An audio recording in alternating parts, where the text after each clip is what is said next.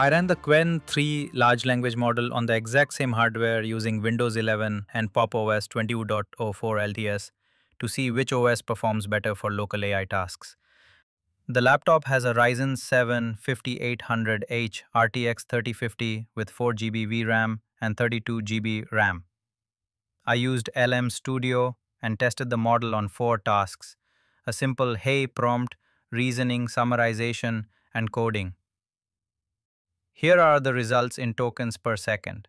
On Windows, Qwen 3 produced 32.38 tokens per second for the Hey prompt, 19.18 tokens per second on the reasoning task, 25.57 tokens per second on summarization, and 22.48 tokens per second during code generation. Now let's move on to Pop! OS. Let's load the same model and run the same task.